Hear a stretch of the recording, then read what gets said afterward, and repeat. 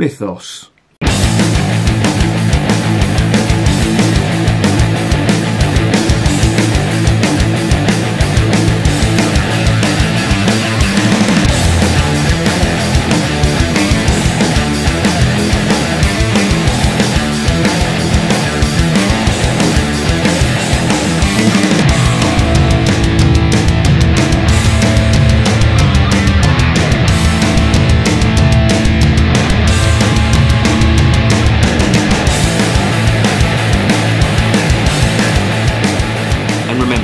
Life is too short to be drinking shitty beer. Welcome to another edition of Bands, Bikes and Booze Reviews. I was out and about today in Lidl, that well-known supermarket of pure quality, and they had this on special offer for 99p. It's Mythos. This is a Greek beer, and it is, well, it's a lager basically, and it's I think these are the second biggest brewery in Greece currently. They're actually owned by Carlsberg, so all the basically all the strings are being pulled by them. This beer is descended from a German beer from Frankfurt. I think it's called Hellenic beer, and they're based in Frankfurt. And they were originally exporting stuff to Greece, and they decided to change it, or change the name, so it was more local friendly, and they've changed it to Mythos. I think that's been going since 1997, so 20 odd years. It's Mythos means myth, literally, in Greek, and they have a picture of a unicorn on the cap. I don't know whether you can see that or not. Let me just get that in focus. There it is. You have got a picture of a unicorn on the cap. You have got that as the label. That is the back. It's 4.7%, 330ml bottle. Not expecting much. It's owned by Carlsberg. They call it a tourist beer, so you know what that's going to be like.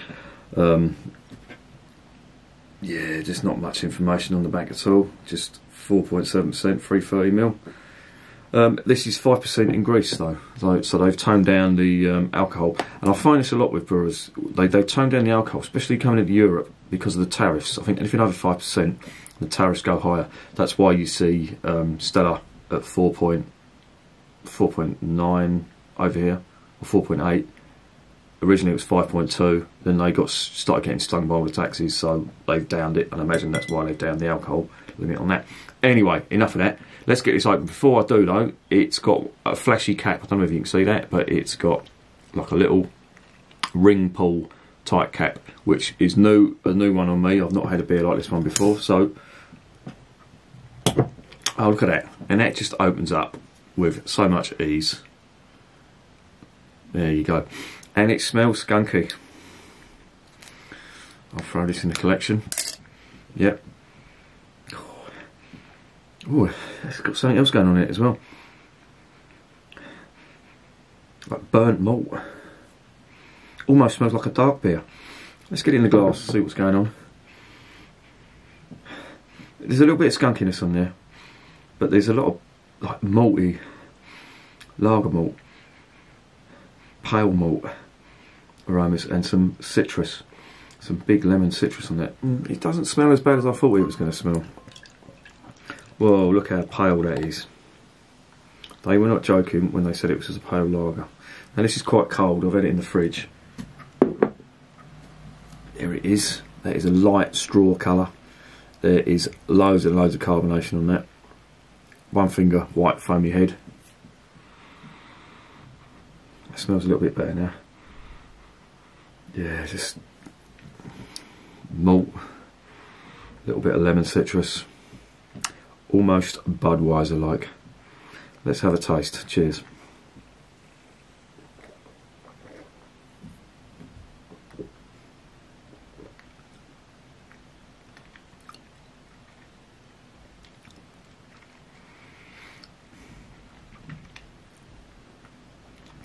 It's okay. There's a lot of malt in that. As I say, lager malt, bread, doughy type malt, some lemon citrus. There is some metallic notes to that. I can taste like a tinny style flavour to it.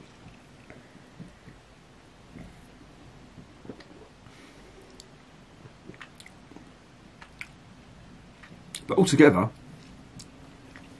having said that, it doesn't taste that bad. I really wasn't expecting much from this. 99p, Greek tourist lager, meant to be drunk really cold, available in most of the seaside and tourist places in Greece. But this is not bad.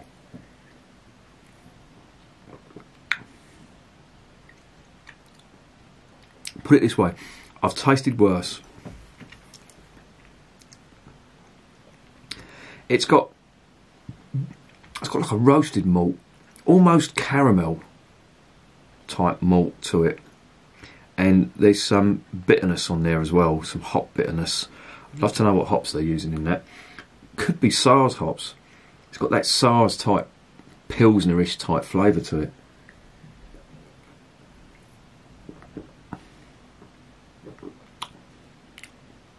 It's not bad. All things considered, and you've got to remember where you'd be drinking that. You'd be out on the piss of a night time, or you'd be sitting by a pool, burning yourself to death, giving yourself skin cancer. That would go down just a treat. Ice cold out of the fridge. I know there's a certain temperature where you can't taste anything, it just kills all the flavour. But that's, on its own merits, that isn't bad at all. What would I give that? I'd give it a 7 out of 10. Now, it's quite hard to find over here. As I say, I got that from Lidl, and they had absolutely loads of it, all on special offer. If you're out and about and you live near a Lidl, you want a cheap night out, get a few of them, or a cheap night in even, get a few of them, whack them in the fridge, make sure they're ice cold, and you won't go far wrong with that. It's not the worst lager I've tasted. So yeah, 7 out of 10, and only because of the price, I'm going to recommend it. And remember, beer is working class champagne.